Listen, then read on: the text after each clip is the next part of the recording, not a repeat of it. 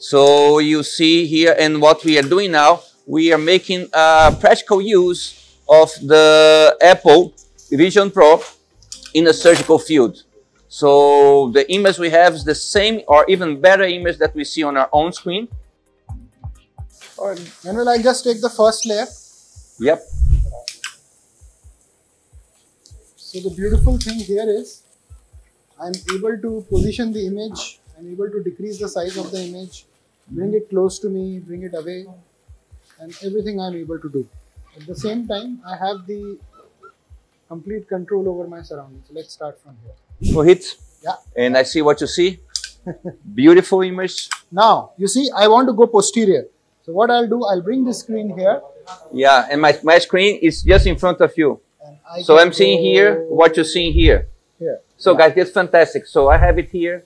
Mohit have it here. And then I can take it here again back. Yeah, and we are not using any of the rear screens. We can even take them down. That we are revising that with endoscopic suturing. So it's one of the things that we do here in Mohak Center and IRCAD India. But Mohit, hand-eye coordination, that nothing, absolutely nothing is missing on that. No, nothing. And plus, you know what I can do? I can take this screen anywhere. See? Here, here, here. I can increase the size of the screen, decrease the size of the screen. Yeah. And you can see that I have full control. So the beautiful part is, see, this is what I can see, which means I have control over my surroundings. I am not blinded completely. I can look at all of you. I can see you. I can see you.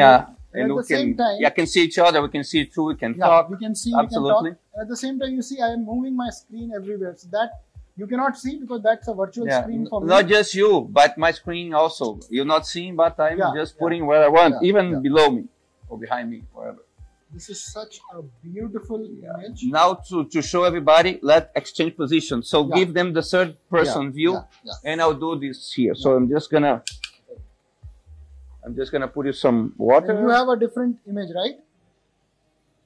Okay, now we're gonna load the device, and we have a very selected group of attendees here to our workshop. So guys, what I'm gonna do now, I'm gonna go anterior wall, weight curvature, posterior wall, and then get back the same way we do for a normal stomach. So I'm gonna put it inside the jaws, acquiring, closing the needle, recovering the tip of the needle, open to the left side, and I'll have it tissue acquired.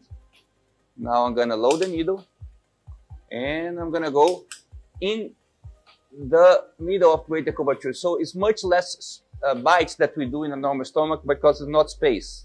Now it comes again, see, very good.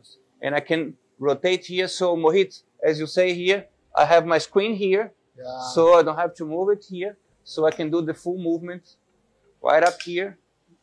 The good thing is it takes very minimal amount of time, less than seconds to move your screen. Yeah, so you know, I can move we were experimenting, so we're not gonna need to use the screens. Looking great.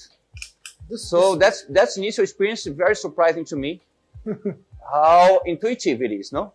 In fact, this will be more useful for people who are doing the EMR and ESDs. Absolutely. But they need larger screens. So, because this vision is, I mean, one of the best you can get. Plus the ease of positioning the screen wherever you want to.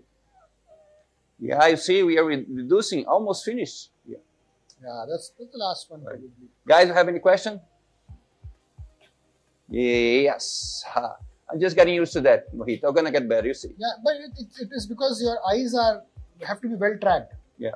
It requires the device. One of the things which I wanted everybody to know, the device is not exchangeable.